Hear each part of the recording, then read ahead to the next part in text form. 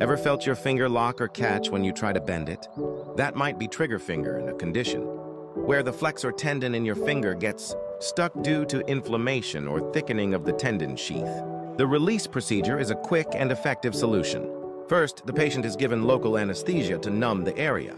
Then, a small incision is made at the base of the affected finger. Through this opening, the surgeon carefully cuts the tight part of the tendon sheath, allowing the tendon to move freely again. In some cases, the procedure can even be done percutaneously, using a needle and no incision at all. The entire surgery usually takes less than 15 minutes, and most patients go home the same day. After surgery, patients are encouraged to move the finger right away to prevent stiffness and improve function. Now here's a question for you. Have you ever seen a finger get stuck in place while moving?